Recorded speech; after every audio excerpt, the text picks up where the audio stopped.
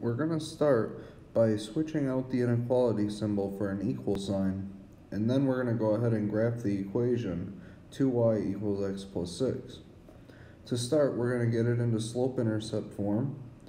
Now, since it's in slope-intercept form, we know that 3 is the y-intercept and the slope is 1/2. So we're going to use the y-intercept 0, 3, then use the slope of 1/2 to get to our next point of 2, 4. Now with the 2 points, we're good to graph the line, as you can see. Since it's less than or equal to, we're going to keep it as a solid line.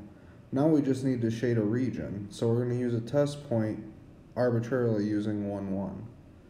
And when I plug that into the inequality, we're going to see if we get a true statement or not. And when I plug it in, I get 2 less than or equal to 7, which is true.